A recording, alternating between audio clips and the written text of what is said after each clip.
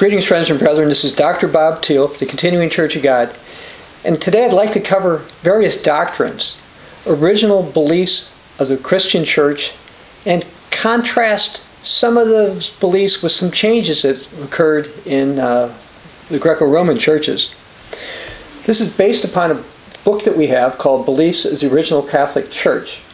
This book and any other book I may hold up is available free at the www.ccog.org website, ccog.org. Go to the site, the literature tab, click on books and booklets, and this will come up. You can read it online. We don't ask you for email address. Again, any other booklet I hold up is free, same conditions. Anyway, this particular book goes into a lot of details. A lot of people don't understand about early Christianity. Whether or not you have a Catholic or a Protestant or Orthodox background or none at all, if you're interested in the truth about early Christianity, this is a book documents from both the Bible and historical sources. A lot of information that the mainstream just doesn't get. Now, I'm going to start off talking about, this is from actually chapter 10 from this particular book, 3 days and 3 nights. You know, how long was Jesus in the grave? And throughout this sermon series, I'm using Roman Catholic or Eastern Orthodox translations of the Bible to demonstrate this is not some bias against them by using different Bibles that they wouldn't normally use. Anyway, if you go to Matthew chapter 12, verse 40, and I'm going to read this from the New Jerusalem Bible. Jesus said, "For as Jonah remained in the belly of the sea monster," it's not really, sea monster is not a great translation, but we'll use that here, "for 3 days and 3 nights, so will the Son of Man be in the heart of the earth for 3 days and 3 nights." Now, it should be pointed out that despite what many people think, the Gospels do not say that Jesus was resurrected on a Sunday morning. When I was doing some more research on this chapter, I came across a lot of writings from Greco-Roman-Protestant sources trying to explain for sure that the Bible teaches that Jesus was resurrected on a Sunday morning. And they didn't understand that the Bible doesn't say that. And let me give you an example. What they've done is misinterpreted. For example, John chapter 20, verse 1. Again, I'll read this from the New Jerusalem Bible. States, "It was very early on the first day of the week and still dark when Mary of Magdala came to the tomb. She saw the stone had been moved away from the tomb." So she comes Sunday before sunrise and she sees that the stone was gone, and she finally goes in there. She finds out there, checks around the area, whatever, finds out Jesus isn't there. So because Jesus was not there before sunrise on Sunday, that does not mean he was resurrected on Sunday. It means he was not there Sunday morning. Now, the Greco-Roman saint Irenaeus referred to 3 days and 3 nights for Jesus to be in the grave. I mention this because this is an idea that the Greco-Roman Protestants generally don't accept. They don't accept that Jesus was in the grave for 3 days and 3 nights, but somebody they consider to be a saint, or actually a very important saint, said, this is from his Against Heresies, "But the case was that for 3 days he," that's Jesus, "dwelt in the place where the dead were, as the prophet says concerning him. And the Lord himself says, as Jonas remained 3 days and 3 nights in the whale's belly, so shall the Son of Man be in the heart of the earth." Irenaeus also wrote, "For the judge of the whole world is thus proclaimed, who, having been hidden in the heart of the earth in a tomb for 3 days." Now, Passover, the year Jesus was killed, was on a Tuesday evening. And Jesus died in the afternoon on the day we now call Wednesday. And according to Matthew 27, verses 46, this was the 9th hour of the day, which would be around 3 p.m. In modern time. Anyways, Jesus was resurrected 3 full days and 3 nights later on a Saturday afternoon. And he was put in the grave just before sunset. You see that in John 19:31, 40, and on a high holy day, according to John 19:31. So he would have left the grave shortly before sunset on Saturday. Yet I ran across a source, this is a Roman Catholic source, trying to say Jesus couldn't possibly be there for that long because he rose on the third day. And if it was 3 days and 3 nights, it's the fourth day. But think about this. How do we normally talk? Okay, Jesus was, died on Wednesday, put in the grave on Wednesday. So then we've got Thursday, Friday, Saturday. So after 3 days he rose. Okay? And the third day he rose. Okay? That's how we would say it. But I saw a Roman Catholic source explain that proves that Jesus could not have been in the grave for 72 hours. Now officially, instead of accepting 3 full days and 3 nights, the Greco-Romans changed. They and most Protestants have accepted a lesser time calculation. They claimed a Friday afternoon crucifixion and a pre-dawn Sunday resurrection. And that was put forth in a fraudulent document called the Didascalia Apostolorum, which I've cited in this series before. Basically, it claims that these are statements from the 12 apostles, and they simply didn't write this, and scholars know this. Now, a lesser calculation was also put forth by Augustine of Hippo, and basically became accepted. I ran across one article that falsely asserted, quote, 3 days and 3 nights begins upon the arrest. So they say, okay, the 3 days and 3 nights started when Jesus was first arrested, not, well, when he died or was put in the grave. But the Bible says Jesus is supposed to be in the heart of the earth. That's what Jesus said, and that does not include being a captive. Now, some Protestant scholars and other scholars realize their traditional understanding of this is off, and that Jesus was buried on a Wednesday and rose on a Saturday. And I have a citation in this book, as well as a book we have on Protestantism. Now, even in the 21st century, some Roman Catholics and other leaders have indicated that Jesus' last Passover, which they tend to call the Last Supper, was kept on a Tuesday night, and he was betrayed on a Wednesday. Now, some scholars seem to think that Jesus was held for 2 days before he was killed, but that differs from the biblical account. I don't think that's correct. That being said, several scholars realize that several ancient and questionable references outside the Bible support the idea of a Tuesday evening last Passover and an early Wednesday morning arrest of Jesus. Now, if they're questionable sources, why would I refer to them? Well, first of all, I found scholars that did. Even that Didascalia document, which I said is fraudulent, talks about a Tuesday Passover. So why would we refer to that document since you can't trust it? Well, the reality is, at that time when this was written, people still felt that Jesus was resurrected on what we call had his last Passover on what we call Tuesday. And it took a little while before they got rid of that and switched it to Thursday and decided that Jesus was killed on a Friday. But even with this, the Tuesday Passover, they went down that Jesus was held for a couple of days, which again, Scripture doesn't support that.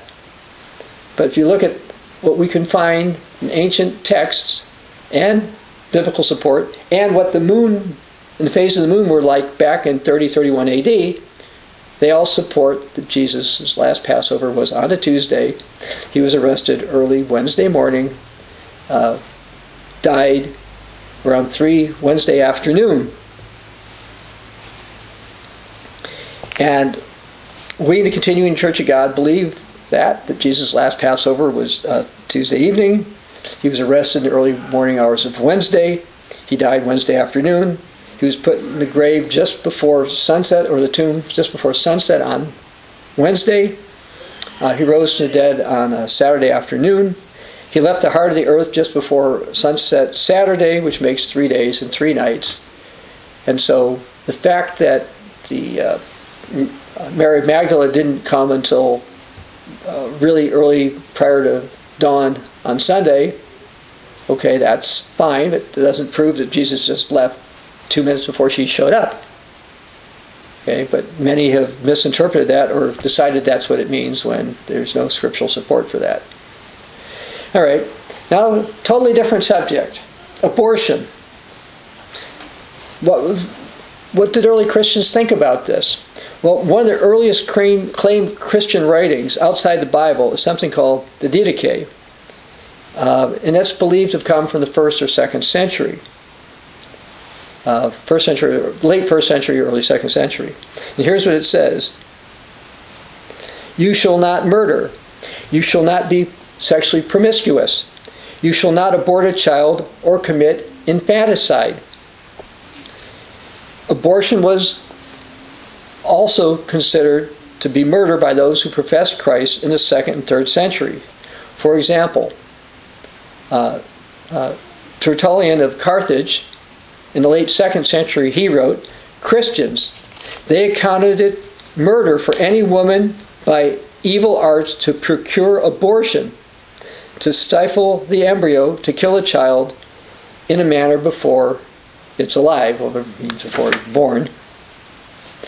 Tertullian also wrote, but in regard to child murder, as it does not matter whether it's committed for a sacred object or merely for one's own self-impulse. So he's saying you can't say you killed your child for God or something like that. He says it's still murder. So we see that even into the late 2nd century, those who professed Christ considered abortion to be murder. Now this was also the case in the 3rd century. But something happened over in Rome. Now there's a Roman Catholic saint by the name of Hippolytus, who according to the Catholic Encyclopedia was the most important theologian prior to the time of Emperor Constantine.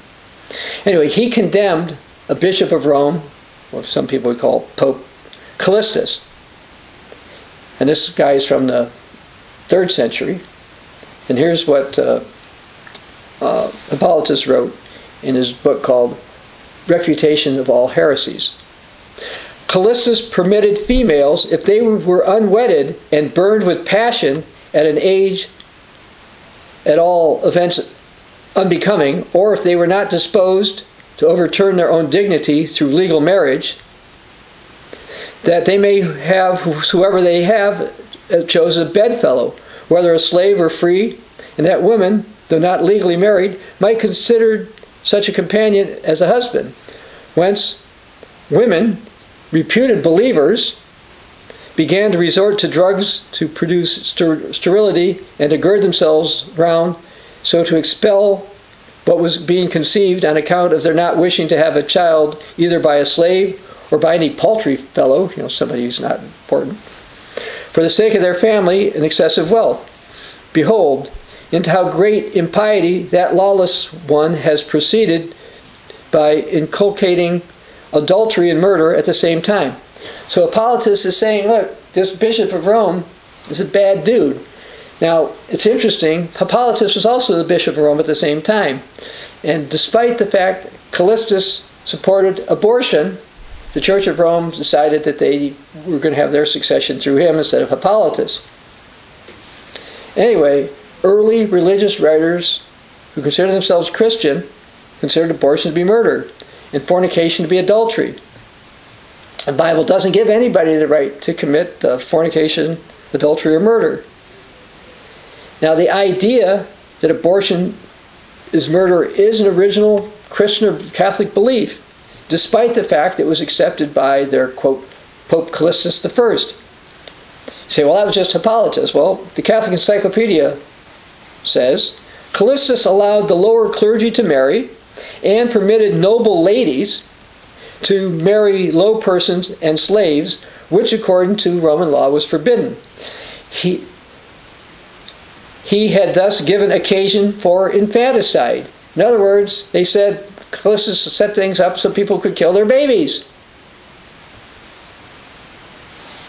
Now, Calllistus was not the only Greco-Roman leader to do this. I'm going to read something from the Encyclopedia of Catholicism. It has the following. Like their Jewish contemporaries, second century Christian communities rejected abortion. Many early Christian writings, like the Didache, preach against abortion, and I cited that one already. Aristotle, a pagan by the way, said that human ensoulment did not take place until 40 days after conception for males and 80 for females. Aquinas, now he is a doctor of the Roman Catholic Church, he's considered to be a saint. Aquinas accepted Aristotle's theory of late ensoulment. By late ensoulment they mean, okay, the baby's been conceived, but it takes a while before the soul supposedly enters it. Now, according to the Bible, the soul is the life, so as soon as it was alive, but anyway, Aquinas saw abortion of the unsouled fetus as sin against marriage, but not murder. Okay, well, that's his worldly opinion, but it's not a biblical one. The famous medieval jurist Gratian wrote, "He is not a murderer who brings about abortion before the soul is in the body." Now, this again is from a Catholic source here. It's important to note that for roughly 500 years, the Catholic Church followed the teaching of Aristotle and St. Thomas on the status of the fetus. The Council of Vienne of 1312, under Pope Clement V, affirmed Aristotle's teaching on delayed hominization. Hominization meaning when it becomes a person. But Aristotle was a pagan. He was before Christ. Now, that argument is similar to the argument that the abortion pushers used to make in the 1970s, that the fetus was not yet a human. But of course, the fetus is an unborn human. And as far as ensoulment goes, being alive makes the fetus a living soul, which would be consistent with, for example, Genesis 2:7. Now, I've looked at some other Roman Catholic information, other Roman Catholic leaders, so let me read some other things about Roman Catholic support of abortion. St. Augustine declared that abortion is not homicide, but it was a sin if it was intended to conceal fornication or adultery. During the period of 600 to 1500 AD, illicit intercourse was deemed by the Irish canons to be a greater sin than abortion. Okay, so they thought abortion was not really that big of an issue. And here's something. Gregory XII, who was their pope from 1045 to 1046, said, "He's not a murderer who brings about an abortion before the soul is in the body." And around 1213, their Pope Innocent III denied abortion was murder. Here's something from a book called The Pope, who said abortion is not murder. St. Jerome was a doctor of the church, but Jerome wrote, "The seed gradually takes shape in the uterus, and abortion does not count as killing until the individual elements have acquired their external appearance and limbs." Church canon law until 1917 accepted delayed ensoulment. So we see that various Roman Catholic leaders, Aquinas and Augustine and Jerome and various popes, allowed abortion. And that explains why you've got various American politicians, some other politicians saying they're Catholic, Roman Catholic, yet they can support abortion. But a lot of people don't want to hear that. All right, now I'm going to go to a book called Vicars of Christ.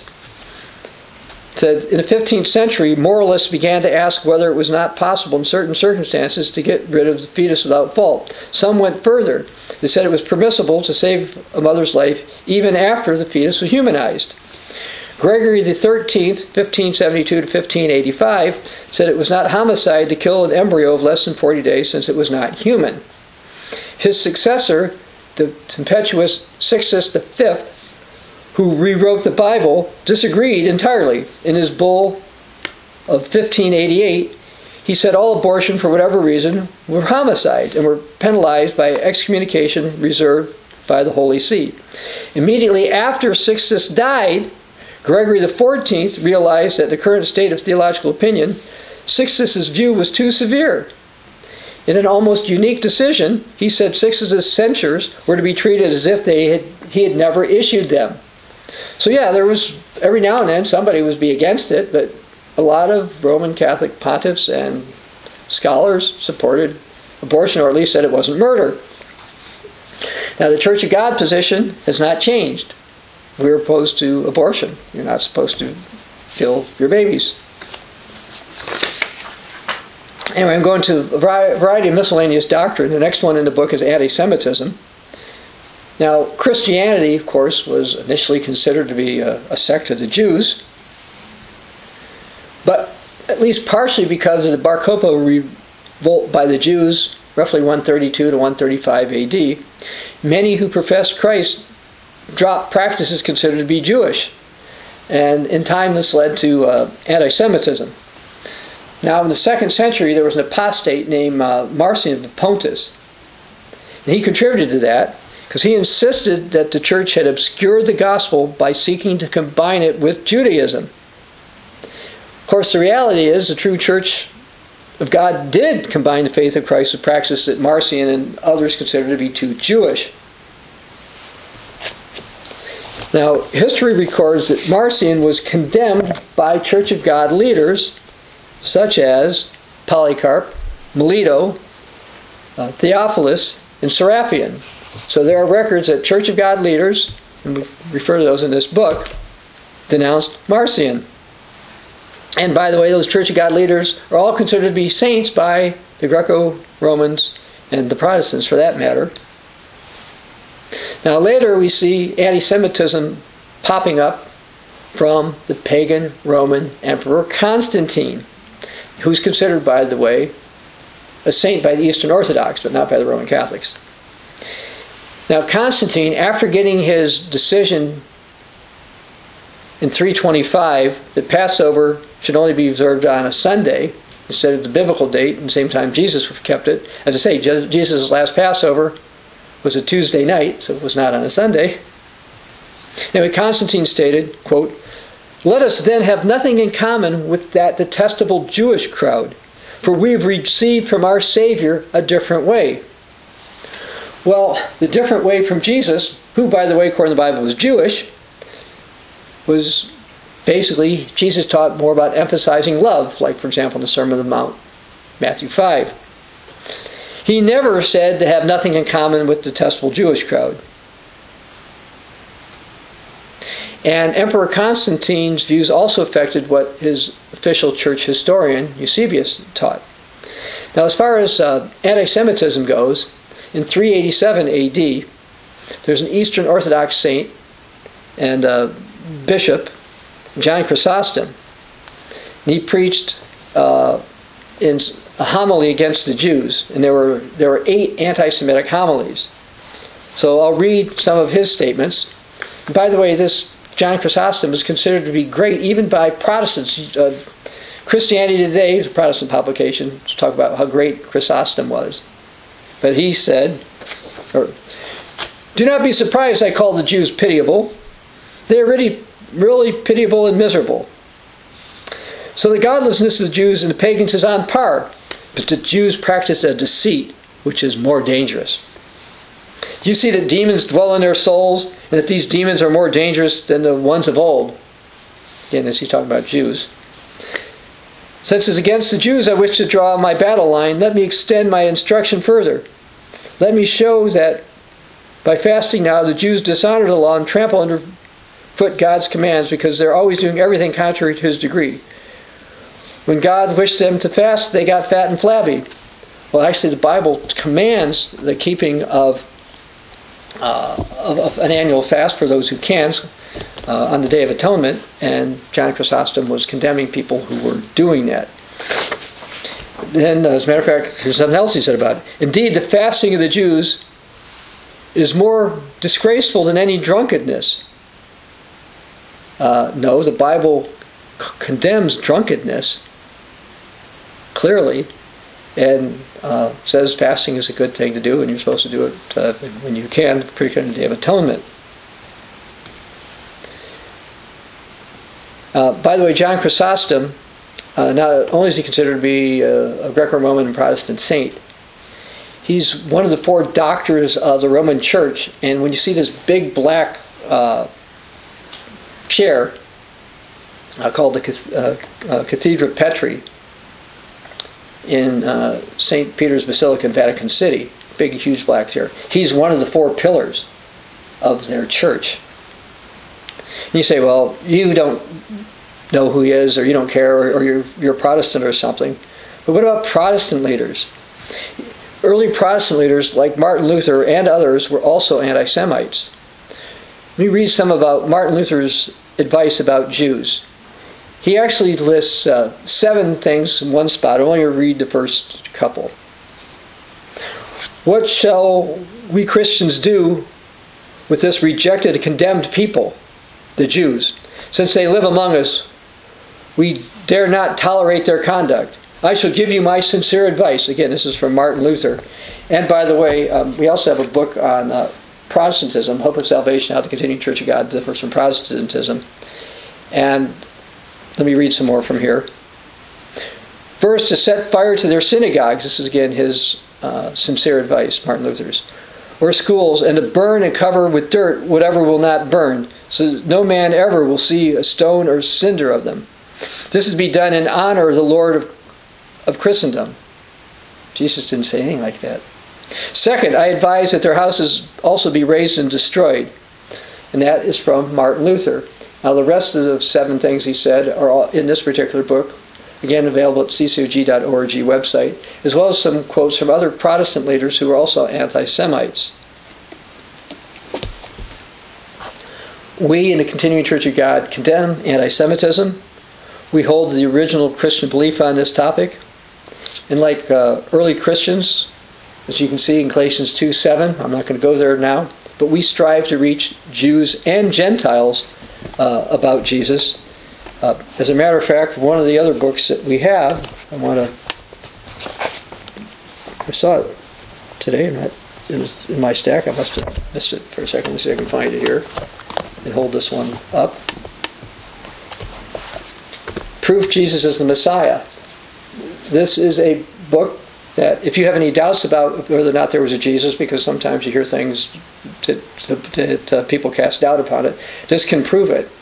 And by the way, if you're a Jew, if you're still Jewish, if you'll read this book, and particularly chapter 3, chapter 1 and 2 is probably similar to what some Jews have heard about Jesus' proof, maybe haven't accepted. But chapter 3 goes into early Jewish writings that support the fact that Jesus is the Messiah. And also in this book, in later chapters, we talk about predictions that Jesus made that were fulfilled outside the New Testament to prove that Jesus was a prophet of God and was sent by God, because such things did and have come to pass. And more things, Jesus said, will come to pass. So not only are we not anti-Semites, we are trying to reach Jews as well. And this book, for Jews who are willing to look, has proof that Jesus is the Messiah. And for non-Jews willing to look, proves that Jesus is the Messiah. Next topic I covered. By the way, this chapter in this book is called Miscellaneous Doctrines. It's called Hymns, next section in this part. And Book of James, James 5, verse 13. James teaches, is anyone cheerful? Let him sing psalms. And in 1 Corinthians 14:26, the Apostle Paul noted, whenever you come together, each of you has a psalm. And I'd like to read something from the noted historian, Caius Latoret. He observed, from a very early date, perhaps from the beginning, Christians employed in their services the psalms found in the Jewish scriptures, the Christian Old Testament. Since the first Christians were predominantly Greek-speaking, these psalms were in a Greek translation. We hear of at least one form of service in which, after the reading of the Old Testament, the hymn of David were sung. Until the end of the 4th century, in the services of the Catholic Church, only Old Testament psalms and hymns or canticles from the New Testament were sung. Gradually, there were prepared versical paraphrases. Well, reportedly, because of fears of being influenced by Gnostics, Christians didn't add outside poetic phrases or non-biblical lyrics until sometime well after the 2nd century, according to La Tourette. Now, on the Roman date of 7 March 203, Tertullian records that while being prepared for martyrdom, somebody by the name of Perpetua sang psalms. Now, I want to read something from a late 4th century publication known as the Apostolic Constitutions. Be not careless of yourselves, neither deprive your Savior of his own members, neither divide his body, nor disperse his members, neither prefer the occasion of this life to the word of God, but assemble yourselves together every day, morning and evening, singing psalms and praying in the Lord's house, in the morning and saying the 62nd psalm, in the evening the 140th, but principally on the Sabbath day. So, Apostolic Constitutions, which is not a canonical book and has its own issues, recognize the Sabbath day and said that's a day particularly to sing psalms. Even a church that was ruled by the Greco-Romans, psalms were still sung on the Sabbath. And that most likely continuing the original practice that even the Greco-Roman Confederation got influenced by them. Now in the continuing Church of God, our hymns are mainly psalms set to music. We've also got other hymns based on biblical, mostly New Testament passages. And you can find this online as well. Next subject I've got in here is ecumenism. Let's go to 2 Corinthians chapter 6. I'll give you a moment to get there, because I'm going to read a lot. Start in verse 14. The Bible warns, do not, this will be from the New Jerusalem Bible, Roman Catholic translation. Do not harness yourselves in an uneven team with unbelievers. How can uprightness and law breaking be partners? Or what can light and darkness have in common? How can Christ come to an agreement with Beliar? And what sharing can there be between a believer and an unbeliever? The temple of God cannot compromise with false gods, and that is what we are, the temple of the living God. We have God's word for it. I shall fix my home among them and live among them. I will be their God, and they will be my people. Get away from them, purify yourselves, says the Lord. Do not touch anything unclean, then I shall welcome you. I shall be a father to you, and you will be sons and daughters to me, says the Almighty Lord. Polycarp of Smyrna, who's considered to be a saint by the Greco-Roman Protestants and the Church of God, also warned against ecumenism. And here's an interpretation from a Catholic Greco-Roman writer. Polycarp, in his letter to the Philippians, invites his recipients to abandon the vanity of the multitude and their false doctrines, to return to the word that was transmitted from the beginning. By warning about the vanity of the multitude, Polycarp was admonishing the Church of God to be separate. And a separation occurred throughout history. Both Polycrates of Ephesus and Serapion of Antioch were also witnesses to this separation during the 3rd century, as Polycarp. Again, these are Church of God leaders. Now, since most of the many who claim Polycarp was a saint of their faith, but they don't have the same teachings or practices that Polycarp did, nor will they do as it says in Jude 3, keep the word which was handed down from the beginning. Now, Pope Francis of Rome and the ecumenical patriarch of Constantinople, Bartholomew, have pushed for unity despite doctrinal differences that don't align with biblical teaching or the teachings of the original Catholic Church. They've also supported major efforts by the United Nations and the World Council of Churches to put together basically some type of a one world government, as well as various biblically moral positions. Now, not all who are associated with the Greco-Roman churches are supportive of this. I'd like to take the time to read something from a couple of Greek Orthodox bishops. These are bishops from Greece itself. Here's what they wrote to Pope Francis. Your Excellency is a favorite of the Freemasons, who, according to their own publication, were anxiously awaiting your election and rejoiced when you were chosen. In a statement by the Grand Master G. Raffi, he stresses that, quote, with Pope Francis, nothing will be as it was before. It's a clear choice of fraternity for a church of dialogue, which is not contaminated by the logic and the temptations of the temporal power. Fraternity and the desire to dialogue were his first concrete words. Perhaps nothing in the church will be as it was before. Again, this is from the Greek Orthodox quoting a Freemason leader.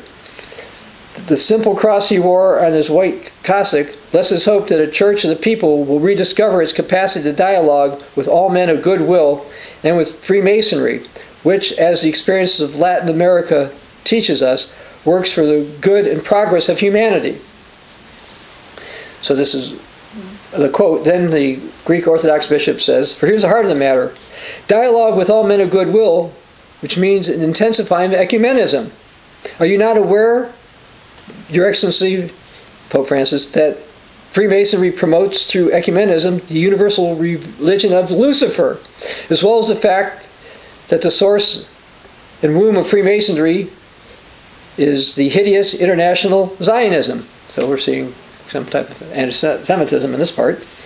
Anyway, these two bishops, Greek bishops, continue with, Freemasonry is pagan cult worship and the adversary of the pure Orthodox Church. That is to say, it's clearly anti-Christian and a pagan religion. The Masons are Satan worshippers and Luciferists, followers of the religion of Antichrist. You, Your Excellency, have not ceased from the moment of your election to speak in glowing terms about the religions of the world, to call them to collaborate for the good of mankind. It's obvious why you decided to lead the effort in uniting the religions of the world, believing that you too can become their leader. The Holy See is leading the way in the creation of a one-world religion, supposedly for the good of the world. In essence, however, it will be for its devastation. Ecumenism adopts and legitimizes all heresies as churches. It insults the dogma of the one holy Catholic and Apostolic Church. And on a lot of these points, these Greek bishops are correct. You say, oh, any Roman Catholic views on any of this? Yeah, I want to read something from the Roman Catholic Archbishop Carlo Maria Vigano. And he wrote, quote, the Holy See has deliberately renounced the supernatural mission of the Church, making itself the servant of the New World Order and Masonic globalism and an Antichrist counter-magisterium. The same Roman discarteries occupied by people ideologically aligned with Jorge Mario Bergoglio, that's Pope Francis, and protected and promoted by him, now continue unrestrained in their implacable work of demolishing faith, morals, ecclesiastical discipline, monastic and religious life, in an effort as vain as it is unprecedented to transform the bride of Christ into a philanthropic association enslaved by the strong powers.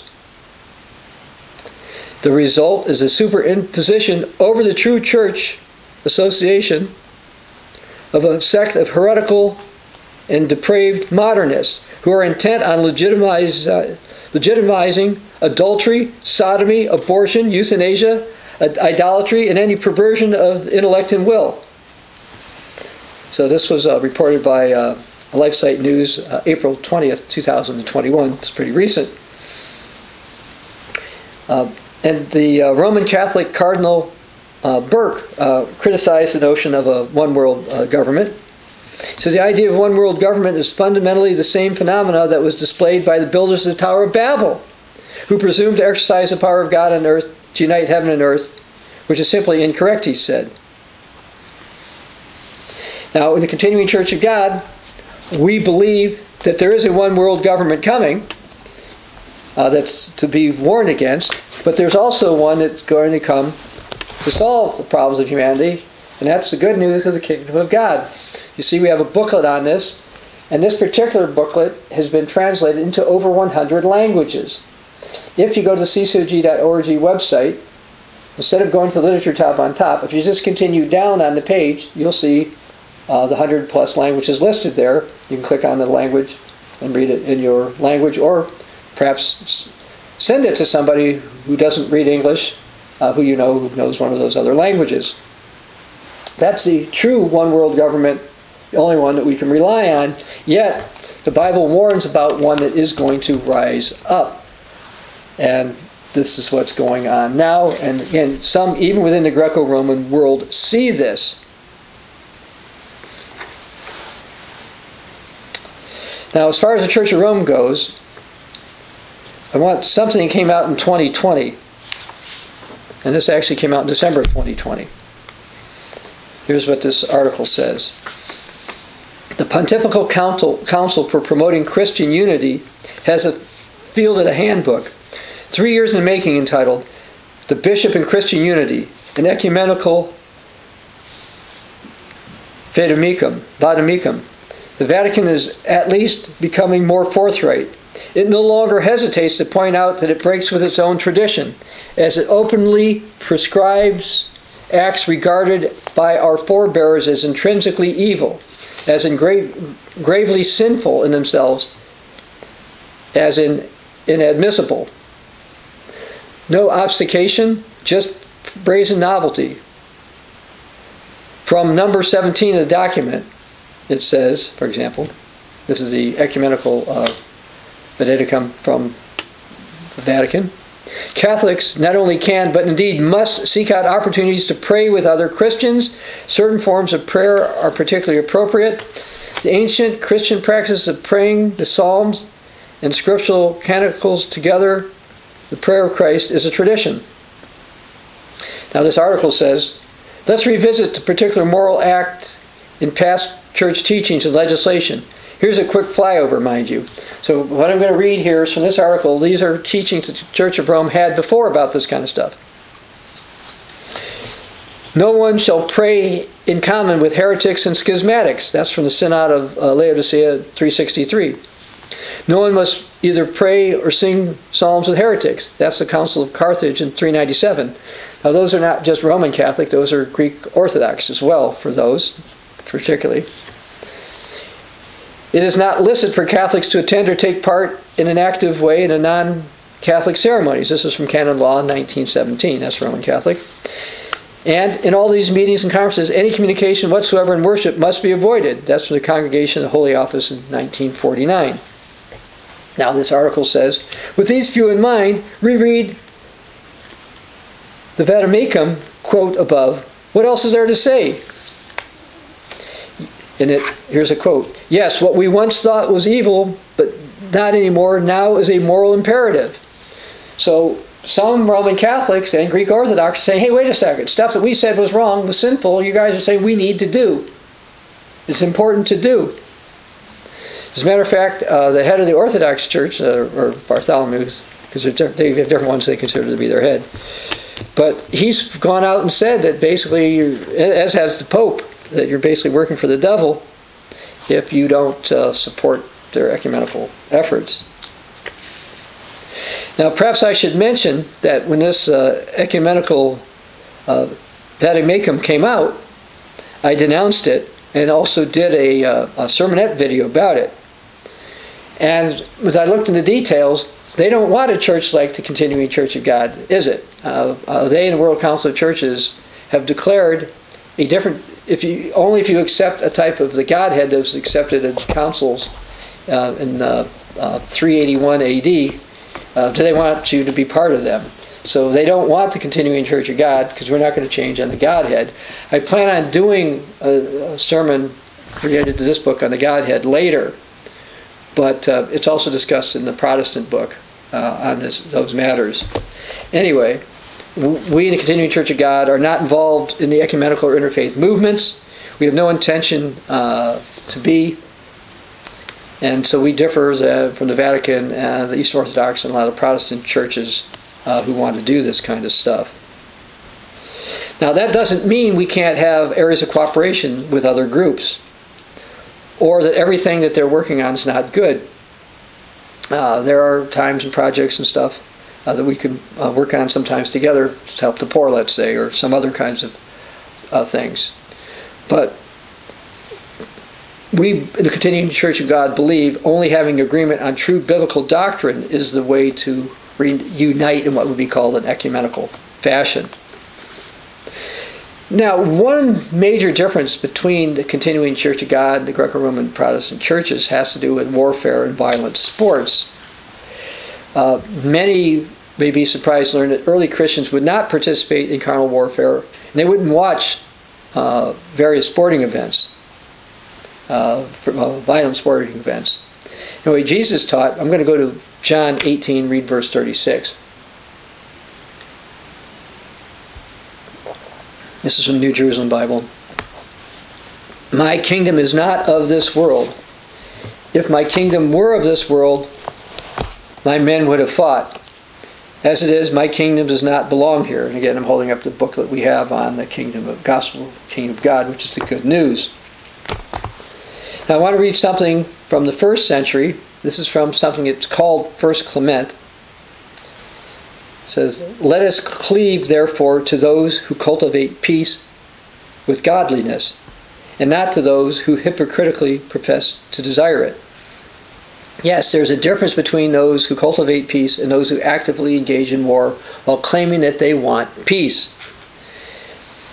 In the 2nd century, the Greco-Roman Saint Justin Martyr taught, we who formerly used to murder one another do not only now refrain from making war upon our enemies, but also we may not lie. So he says, look, so even the Greco-Romans, like Justin, said you weren't supposed to be involved in war if you claimed Christianity. Now the Church of God bishop or pastor, Theophilus of Antioch, around 180 AD, wrote about false accusations about Christians and the truth. And he wrote in his to Autolycus, book 3, chapter 15, consider therefore whether those who teach such things can possibly live indifferently and be commingled in unlawful intercourse, or most impious of all, eat human flesh. Christians were accused of eating human flesh because of doing the Passover. Especially when we were forbidden so much as to witness the shows of gladiators. They wouldn't watch them, violent sporting events, lest we become partakers and abettors of murders. But neither may we also see other spectacles, lest our eyes be defiled, participating in the utterance there sung. Now he says here that if you watch violent sports, you're abetting them, you are encouraging, you're assisting in the violence. So is why we in the Continuing Church of God do not believe Christians should be watching sports where, if they're played correctly, involve hurting people. Okay, intentionally hurting people. And I'm not talking about an accident. Like, for example, let's say baseball and someone slides into somebody, hurts somebody. We're talking about sports where they're intentionally banging into people, punching people, those kind of things, hitting people, things that cause damage when the sport's played properly, permanent damage to a lot of the people who participate. That's not love. It's not Philadelphian love. It's not appropriate.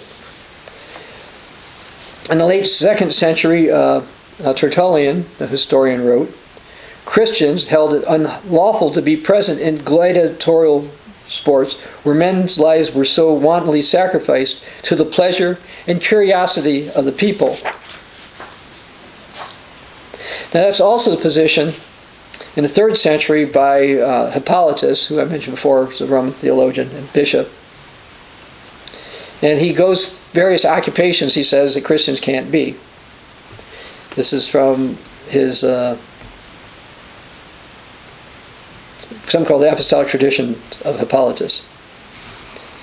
A charioteer, likewise, or one who takes part in games, or one who goes to the games, he shall cease or be rejected. So you couldn't participate, you couldn't watch him, or you weren't supposed to be considered a Christian.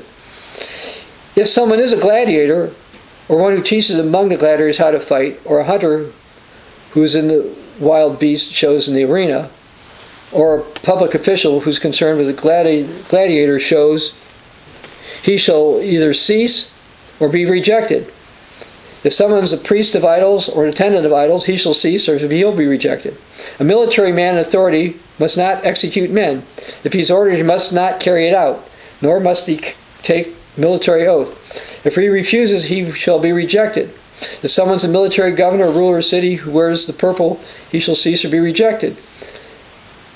The catechumen or faithful who wants to be a soldier is to be rejected, for he has despised God. That's the position of Greco-Roman saint. In around 250 A.D., Church of God elder, presbyter, if you will, Pionius of Smyrna asked, says, "To whom have we as Christians done wrong? Have we perchance murdered someone? Or do we persecute anyone? Or have we obliged anyone to venerate idols?" He said, "Look, we don't make you guys do anything. We don't kill you. We're not, because Christians, we don't do this." But that the same can't be said of the Greco-Romans or the Lutherans or many other Protestants. But it can be of the continuing Church of God. We're not persecutors. Now, I'm going to go to Galatians 5. Now, in this case, the Orthodox Standard Bible is the same as the New King James Bible. Galatians 5, verse 19. "Now the works of the flesh are evident: adultery, fornication, uncleanness, lewdness, idolatry, sorcery. Then hatred, contentions, jealousies, outbursts of wrath, selfish ambitions, dissensions, heresies, envies, murders, drunkenness, revelries, and the like, which I told you beforehand, so I told you in the past. Those who practice such things will not inherit the kingdom of God." Those who practice military behaviors will not be in the kingdom of God. I'm going to read Hebrews 12:14. I'm going to read it from the OSB and the NJB. The OSB says, "Pursue peace with all people and holiness, without which no one will see God."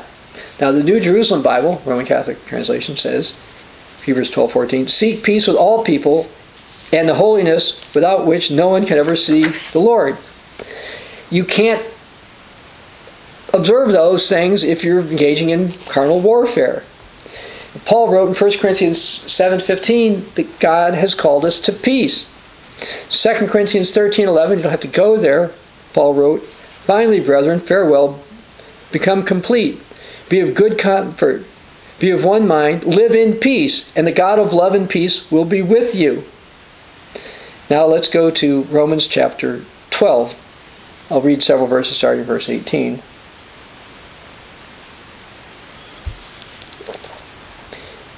"If it is possible, as much as depends on you, live peaceably with all men. Beloved, do not avenge yourselves, but rather give place to wrath, for it's written, 'Vengeance is mine, I will repay, says the Lord.' Therefore, if your enemy is hungry, feed him. If he's thirsty, give him a drink. For in so doing, you will heap coals of fire on his head. Do not be overcome by evil, but overcome evil with good." Vengeance is God's, and Christians are supposed to live peaceably. Now, it's true that the resurrected saints will help Christ crush his enemies. You can see that in Jude 14 and 15. The saints will be changed then. We won't be physical humans, according to what you read in 1 Corinthians 15 and 1 Thessalonians 4. Now, in 1 Peter 3, I'll read verses 10 and 11, Peter wrote about Christian behavior in this life. 1 Peter 3, starting verse 10. "For he who would love life and see good days, let him refrain his tongue from evil and his lips from speaking deceit. Let him turn away from evil and do good. Let him seek peace and pursue it." In Romans 13:10, the Apostle Paul wrote, "Love does no harm to a neighbor." Now, what did John the Baptist in Luke 3:14 tell military members, people who are members of the military?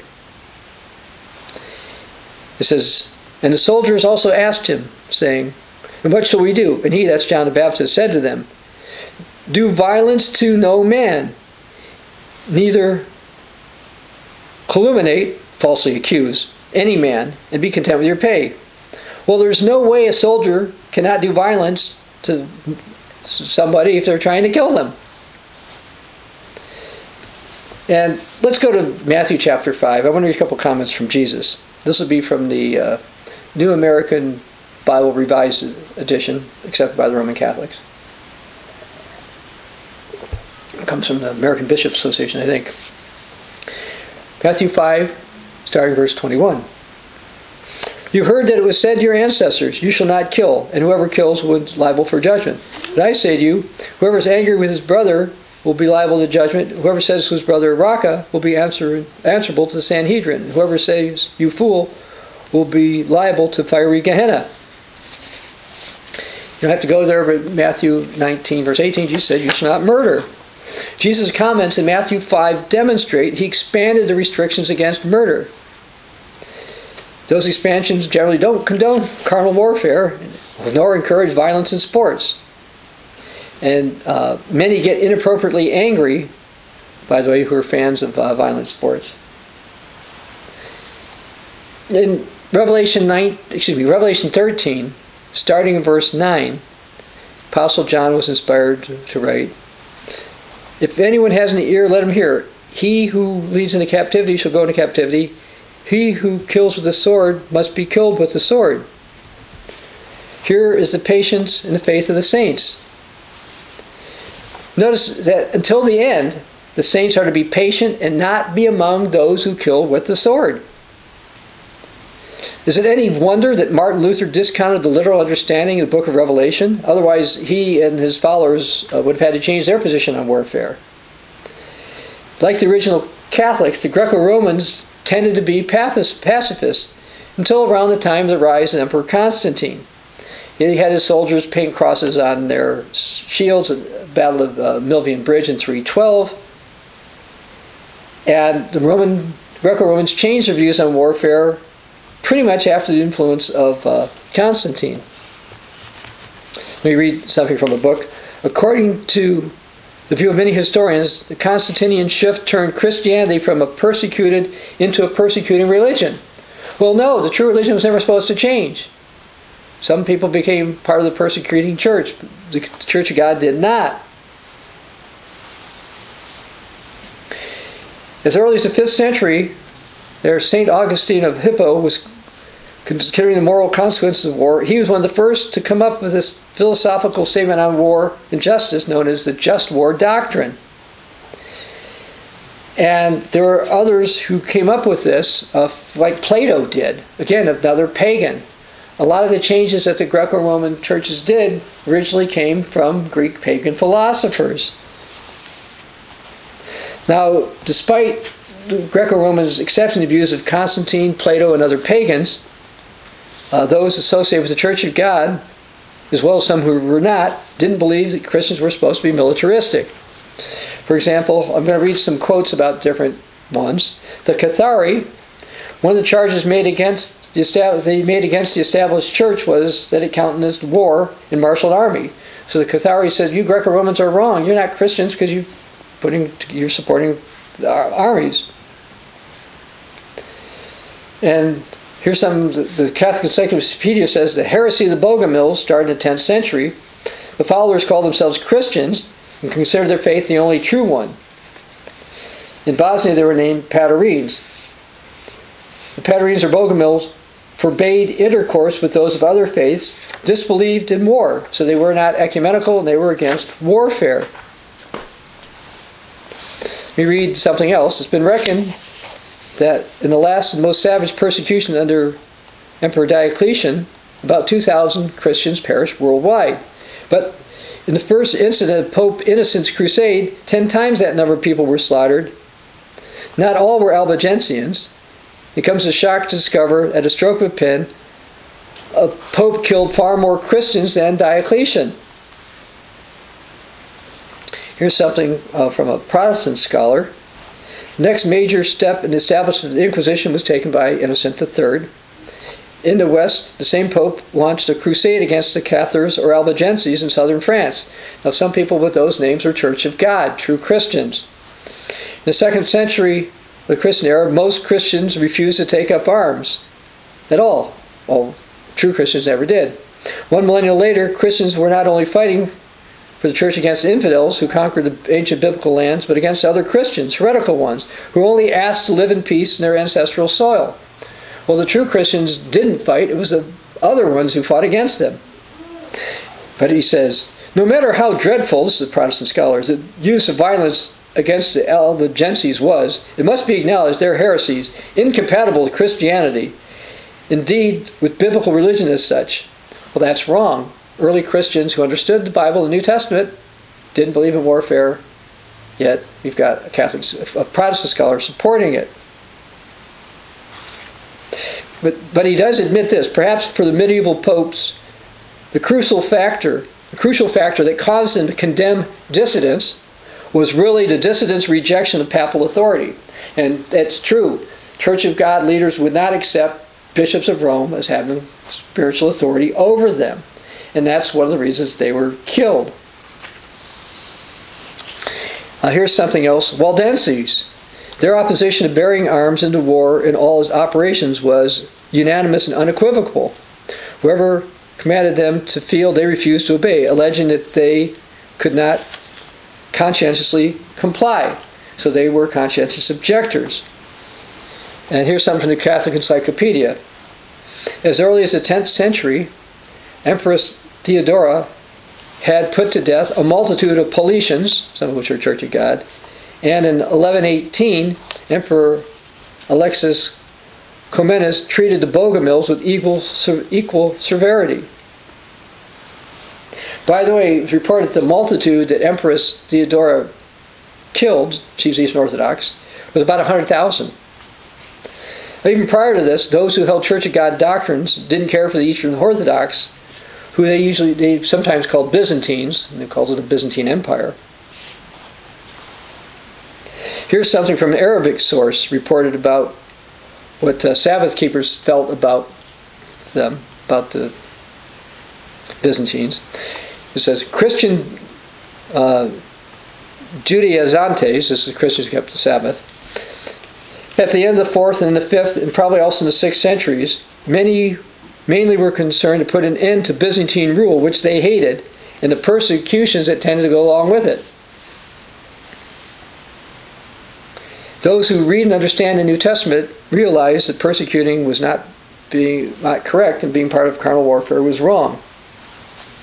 Now in the 13th century, the Roman Catholic St. Thomas Aquinas listed some of the objectives he was told Christians should have toward war. Now he didn't agree with them, but here's what he said. Objection 1. It would seem it's always sinful to wage war because punishment is not inflicted except for sin. Now those who wage war are threatened by our Lord with punishment. In Matthew 26:52, all who take up the sword will perish with the sword. Therefore, all wars are unlawful. Objection 2. Further, whatever is contrary to divine precepts is sin. War is contrary to divine precept, for it's written in Matthew 5:39, but I say to you to resist evil. In Romans 12:19, not revenging yourself, my dearly beloved, but give place unto wrath. Therefore, war is always sinful. Objection 3. Further, nothing except sin is contrary to an act of virtue. But war is contrary to peace. Therefore, war is always sin. Again, this is Thomas Aquinas. He's listing objections he was told about Christians being involved in warfare, but he decided to accept the just war concept anyway. What about Protestants? Well, Martin Luther and his followers also endorsed military service and warfare. Furthermore, they condemned Anabaptists in 1530 for not accepting their view of civil service. Here's what they said. The Anabaptists, they teach it's unlawful. They teach that lawful civil ordinances and good works of God. They say that it's wrong to engage in just wars and to serve as soldiers. They condemn the Anabaptists because of this. Okay, so the Anabaptists say Christians were supposed to do this, and the Lutherans condemn them. Because Martin Luther was a militaristic person who killed many as well, and some of that's documented in this free book, Hope of Salvation, How the Continuing Church of God Differs from Protestantism. By the way, we in the Continuing Church of God are not Protestant. We are not Greco-Roman Catholic. We represent the true Christian faith. Yes, we're imperfect, but we represent this, and if you will be willing to examine our teachings in the light of the Bible, you will see that if you have a willing heart. You truly seek the truth.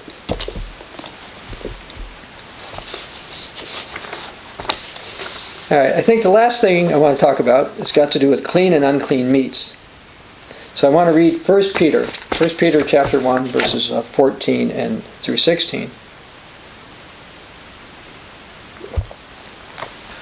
Peter wrote, "Do not allow yourselves to be shaped by the passions of your old ignorance, but as obedient children, be yourselves holy in all your activity, after the model of the Holy One who calls us. Since Scripture says, 'Be holy, for I am holy.'" Now, where's the first time in the Bible, by the way, Peter's referring to, says to be holy for God's holy? Well, it's in Leviticus chapter 11, verses 44 and 45, where God warns about eating unclean meat, says not to do it. Now, as far as being holy as God is holy, it's only mentioned 3 more times in the Hebrew Bible.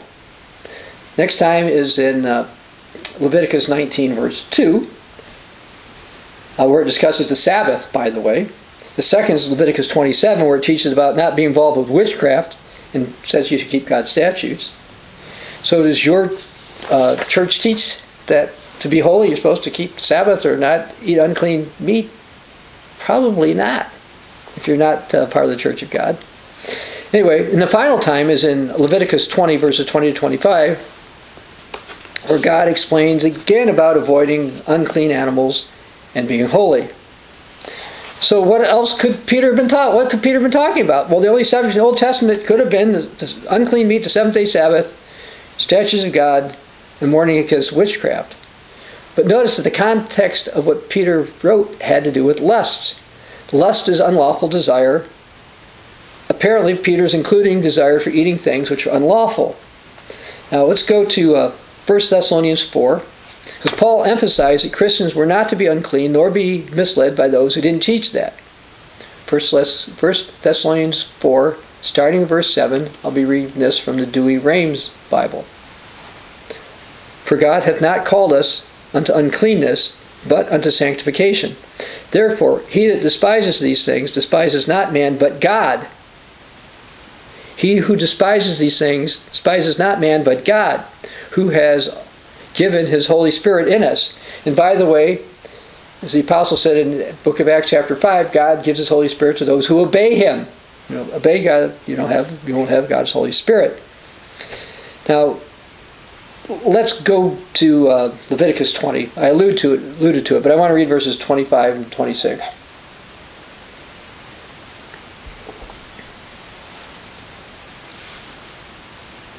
"Therefore, do you also separate the clean beast from the unclean, and the clean fowl from the unclean? Defile not your souls with beasts or birds or anything that moves on the earth, which I have shown you to be unclean.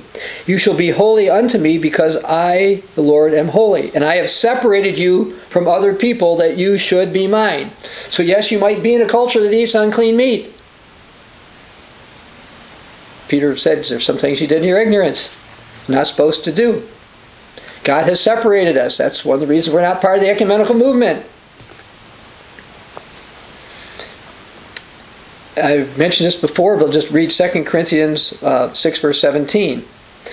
Paul wrote, "Wherefore, go out from among them, be you separate, says the Lord, and touch not the unclean thing." And in Revelation chapter 22, verse 11, the Apostle John was inspired to write, "Meanwhile, let the sinner continue sinning, and the unclean continue to be unclean. Let the upright continue in his uprightness, and those who are holy continue to be holy." So notice the holy is distinguished from the unholy, and the clean from the unclean. And if you went to Revelation 22, verse 11. I'm going to read verse 15 now. Dewey Rames. Without are dogs, those who do not enter the city of God, and sorcerers, and unchaste, and murderers, and servers of idols, for everyone who loves and makes a lie. In my view, those who believe God's people are supposed to eat biblically unclean animals are accepting a lie. Now consider that dogs are biblically unclean, and they eat any type of animal, and they're not to be emulated. In the last chapter of the Bible, Paul did not want Gentile Christians to participate in uncleanness, and that's something he should repent of. They should repent of. We're going to go to Ephesians 5, starting with verse 5.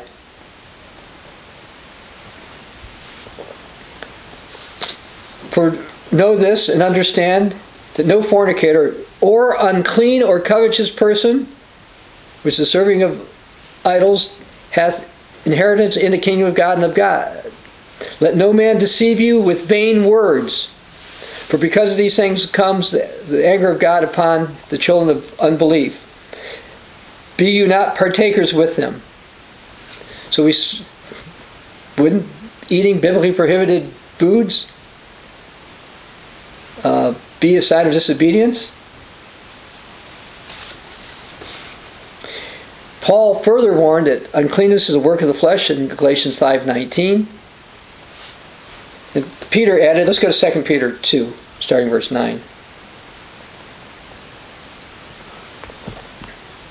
The Lord knows how to reserve the unjust unto the day of judgment to be tormented, and especially those who walk after the flesh in the lust of uncleanness and despise government.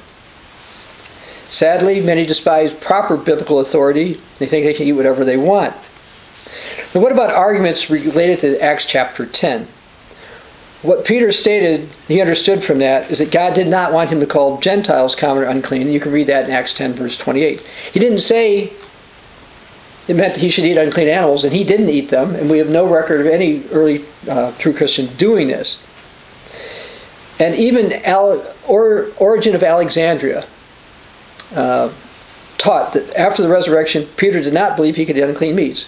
Origen wrote, and he's a great scholar as far as the Greco-Romans are concerned and the Protestants, Peter himself seems to have observed for a considerable time the Jewish observance enjoined to the law of Moses. Peter went up to the upper room to pray about the 6th hour, became very hungry, and would have eaten. Peter is represented as still observing the Jewish customs respecting clean and unclean animals. So Origen understood that. And again, Peter never ate unclean meat. It says in Acts 10:14. Now, in order to be allowed back in Jerusalem after the Bar Kokhba revolt in 135 AD, Roman soldiers said professors of Christ needed to eat unclean animals like they did.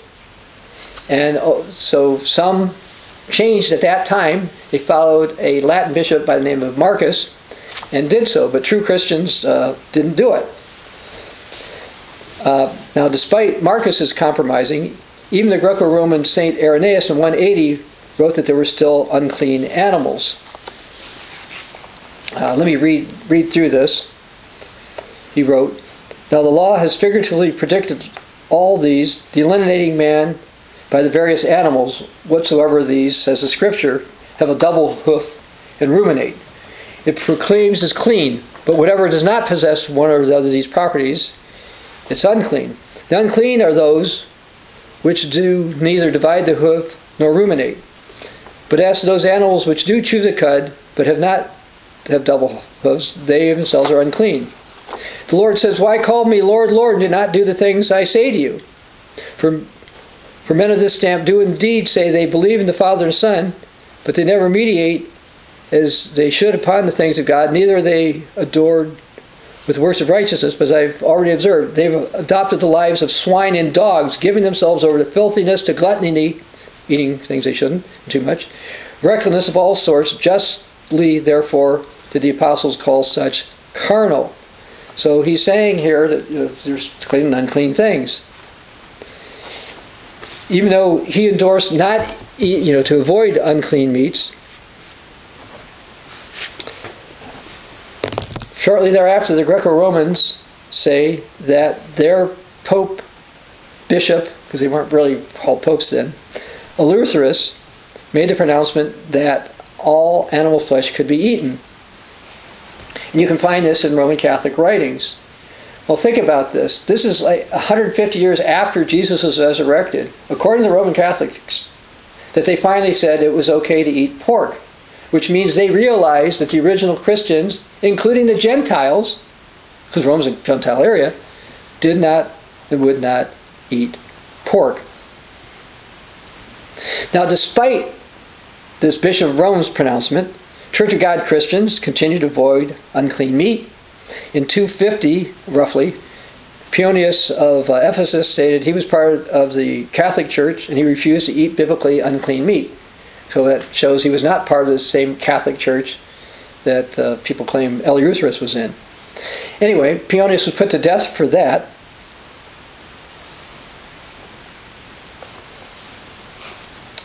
And one Protestant scholar who actually endorses eating unclean meat wrote, quote, "For centuries, Christians stayed away from pork and other unclean foods." Now this guy still believes you're supposed to do it, but he understood for centuries. Okay, more than 200 years, Christians understood this. Well, true Christians still understand it. Furthermore, in the 4th century, after Church of God Christians had moved to Jerusalem, they wouldn't eat unclean meat. Now, in order to change that, Emperor Constantine said if they would not eat unclean meat, they should be killed. Okay, if they told you need to eat pork or be killed. Which again shows true Christians were still avoiding unclean meat. So anyone who tries to go through vain arguments that unclean meat was done away with in the New Testament is not true. They're having you go believe something that's not true. Early Christians did not believe it. And I've touched on some other things throughout this sermon early Christians believed. They did believe that Jesus was in the grave for 3 days and for 3 nights. They did believe Passover was on a Tuesday, the one that Jesus kept. They were not anti-Semitic. Okay? They were not ecumenical. They didn't eat biblically unclean meat. Again, we document all these types of things in these free online books. For those who want more information, they're available at the ccog.org website. Believe the Bible, and if you have been confused or been confused by vain arguments, understand if you are willing to look at the truth about early Christian history, you can find the true doctrines of the church, doctrines that we, the Continuing Church of God, strive to teach others. This is Dr. Bob Thiel for the Continuing Church of God.